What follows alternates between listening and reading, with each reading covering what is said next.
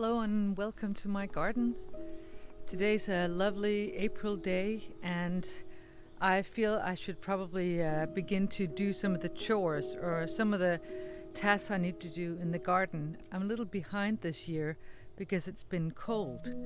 Last year I was as far as I am now already a month ago, but that's okay. You know, it shouldn't be something that you feel guilty about. It should be something that you willingly do, and I willingly do it, although I do prefer it when the weather is nice, and it's really nice today. So I'll take you around little corners of my garden and show you some of the projects that I'm going to try to start today.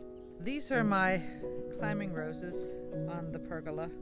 They're getting completely out of control, so I definitely need to prune them. Pruning the roses is one of my projects for today.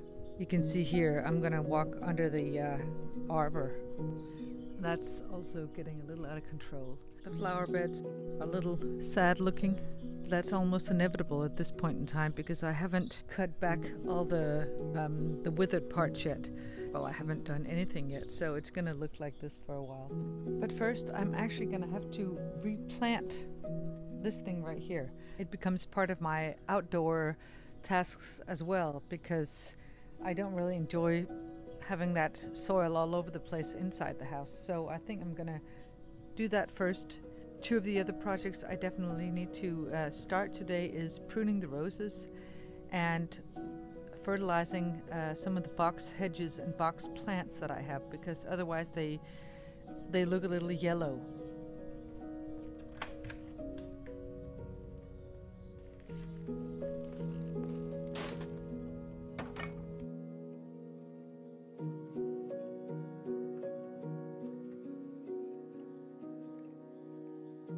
So this is what the replanted plants look like now.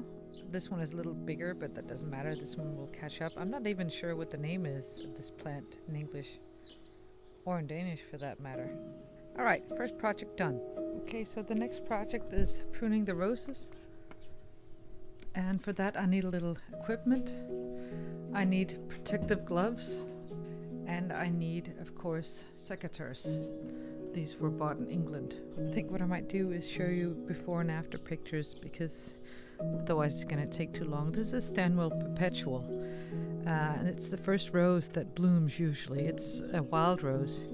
The next one is Brother Catfell, which is an English rose, and by the end of the summer the branches will be knocking at the top of the window there, so I definitely need to prune them. This one is Karl. It doesn't smell, and I don't really like modern roses, but it has huge blooms and is creamy white, and it's called Karl, so I had to get it. Right here we've got Sharifa Asma and Crocus Rose, and over here I forget Hyde Hall and William Shakespeare, and over here other English roses and historical roses. So these will need to be pruned at least a third maybe. I'll show you what it looks like when I'm all done.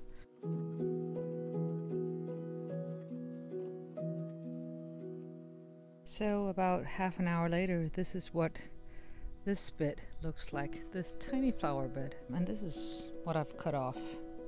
I've had to bring out the big guns. Right now it really doesn't look very impressive. In fact, it looks more amputated, like all the roses have simply been beheaded. But that's the way it is right now.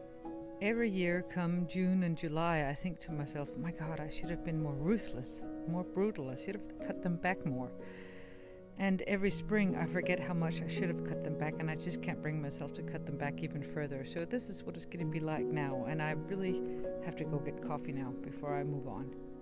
So having consulted my little weather app, which any conscientious gardener must do, I can see that there's no rain in the coming week, which means I have to take the little bottle fertilizer thing there, because the other one is supposed to be sort of strewn around the plants right before rain. So let me take that one.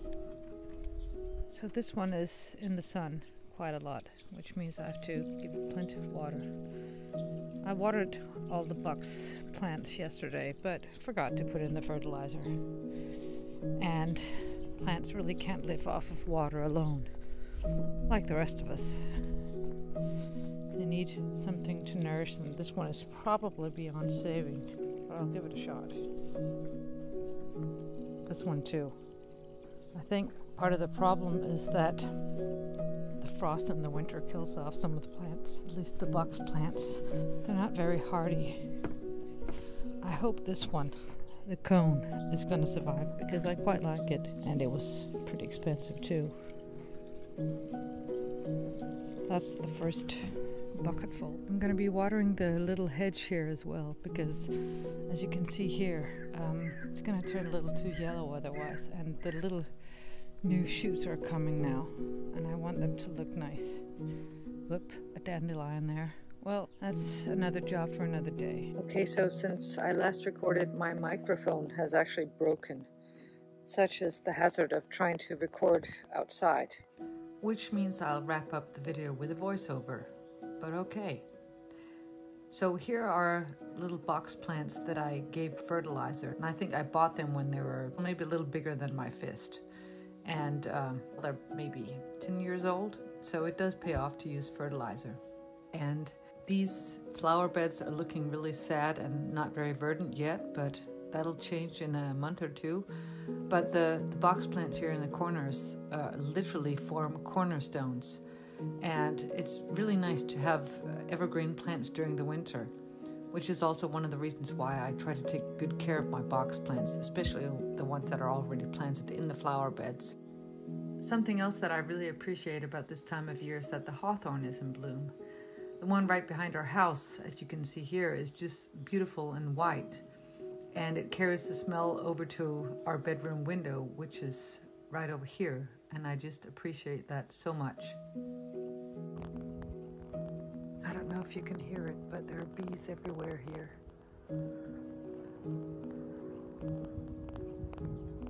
Here's our trusty cat, obviously.